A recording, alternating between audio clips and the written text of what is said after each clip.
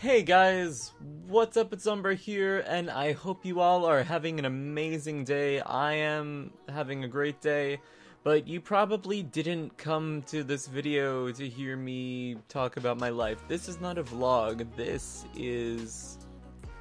I'm drawing a blank here right now. My mind is an Intel processor right now. So, what I'm going to be doing this video is I want to help walk you guys through which resolution is best for you. 1080p, 1440p, and 4K. So I realize there may be some other resolutions that people play at, like if some people are still playing at 720p and some people have enough money to play on 8K.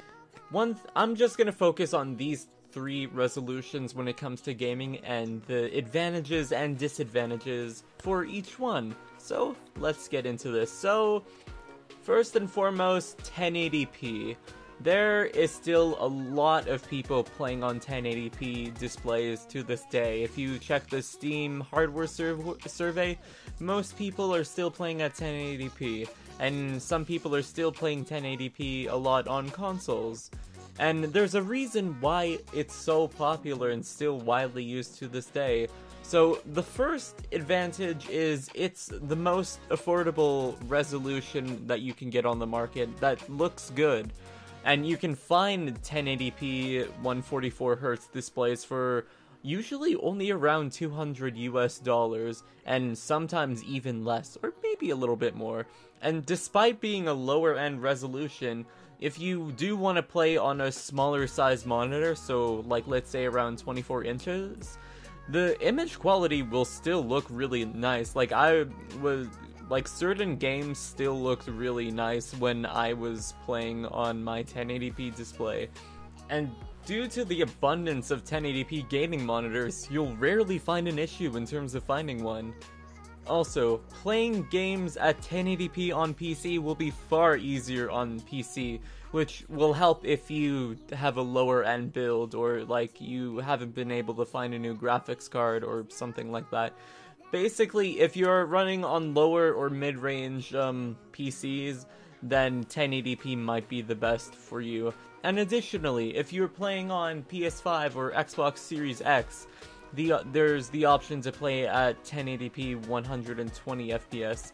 And while those systems are capable of 4K 124 FPS, only HDMI 2.1 devices can play at that setting, and any 4K displays will downscale to 1080p to play at 120 FPS for PS5s.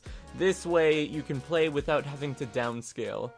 Now, as nice as 1080p can be, there still are some disadvantages. So, unless you are playing on a monitor with a screen size of 24 inches and below, the image quality will not look as sharp compared to its competitors or even its smaller sized counterparts, and it will look worse the bigger you go in terms of screen size. And for some reason on PC, playing on a 1080p resolution will increase CPU load rather than higher resolutions, which don't impact it as much. So it's important to have a decent CPU when playing 1080p games too. And now we will go to 1440p. For the most part, 1440p is considered to be the sweet spot in terms of display resolutions for gamings. A lot of people, when upgrading, will go for like a 1440p 144Hz display, which is what I upgraded to back in December, and I absolutely love it. So let's talk about some of the advantages of 1440p. So, like I mentioned, 1440p is widely considered to be the sweet spot in terms of resolution for PC gaming, and especially at 27 inches where it has a pixel density of around 108 ppi, which is really good, mind you. And 1440p is that nice compromise where you still have amazing image quality. Like, the difference between it and 1080p is astronomical, which is very important for single-player games, while it's still capable, or many builds are still capable of high frame rates for competitive titles. And if you prefer gaming on a monitor with a high refresh rate, when playing PC or Xbox Series X, then 1440p is your best bet. And gaming at a higher resolution such as 1440p will reduce your CPU load compared to gaming at 1080p, which, like I mentioned, can be useful if you don't have the greatest CPU. And as time goes on and GPUs and consoles become more and more powerful, 1440p high refresh rate monitors are becoming more affordable, with some being as low as $250 US. However, I would highly encourage that you research which monitor would best suit your needs rather than what is the cheapest. Like, you should take into account, do I want an IPS display? Do I want a TN display? Do I want a VA display? It's important to do your research before you make a decision you'll regret. And now we'll talk about some of the disadvantages of 1440p. So, if you prefer playing video games on a TV, then 1440p isn't for you due to there being no such thing as 1440p TVs, in which point you should consider getting a 4K TV instead. And another disadvantage is its console performance. Whereas the Xbox Series S and the Series X support 1440p, the PlayStation 5 and Nintendo Switch do not currently offer 1440p support at this time. So, let's say you were playing your Nintendo Switch on a 1440p display, you would have to play at 1080p. And on PS5, you would have to downscale from 4K. However, Sony has said in the past they would consider it in a future update if the demand is high, so while you can downscale from 4K, it still won't look as right as it is in native 1440p. And since 1440p is more taxing on GPU performance, you may have to turn down some settings in order to have a solid 60 FPS if you don't have the means to upgrade your GPU. And now we will be talking about the last resolution on this list, 4K. So, aside from 8K, which is out of the question for the vast majority of consumers at this moment, 4K is undoubtedly the best resolution that consumers can use to play their games on. So, if you prefer playing video games on a larger display such as a television or a really big monitor, then 4K will make your games look beautiful. Can imagine it right now, just relaxing on the couch playing The Witcher 3 at 4K. Just amazing.